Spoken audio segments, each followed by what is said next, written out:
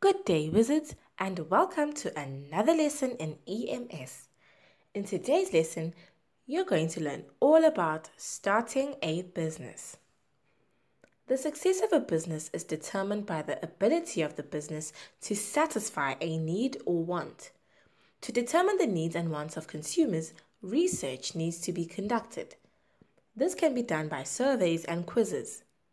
This kind of research is called needs analysis, and it can help the entrepreneur make informed decisions and to also come up with new and innovative ideas. The needs and wants of individuals differ. It is therefore the responsibility of the entrepreneur to find a common product to satisfy a large group of people. A community may have a need for fun and recreation, or for transportation to and from work. Businesses located within a community indicate what needs or wants are being satisfied. By using the community's own resources, you can come up with new ideas for a business.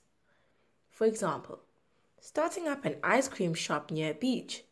Since people attend the beach when it is fairly hot and humid, they would need or want an ice cream to cool down.